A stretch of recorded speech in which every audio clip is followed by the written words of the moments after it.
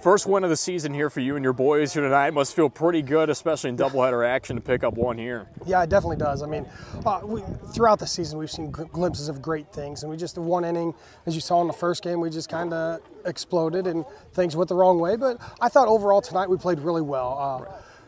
I think we out-hit them 17-6 or something like that, but I'm not real sure. I just know we hit the ball real well. Right. And we have been all season long.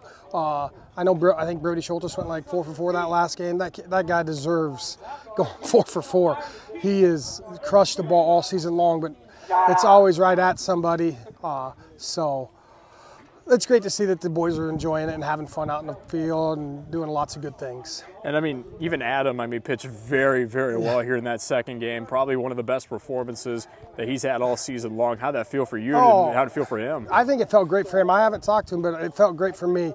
He's pitched well throughout the season, but at times we make mistakes, and when that happens, it just snowballs. But tonight we didn't make the mistakes in that second game like we did the first game, and you could see the difference in the boys, how they had energy throughout the whole game, and they just continue to have fun and do the things right. And how do you look for maybe this energy to even continue into next week? Oh, next week, we still got very good competition within the conference, but I think we could go out and compete and do a lot of good things. You never know what can happen. And how much does it even mean for you to even pick up a conference win here, especially tonight? Oh, I think it builds a lot of confidence for the boys, because I've had conversations with some of them that we get one and we could roll off quite a few, especially in our conference. Underwood is by far, to me and a lot of other coaches, the top team in the conference, but everybody else is.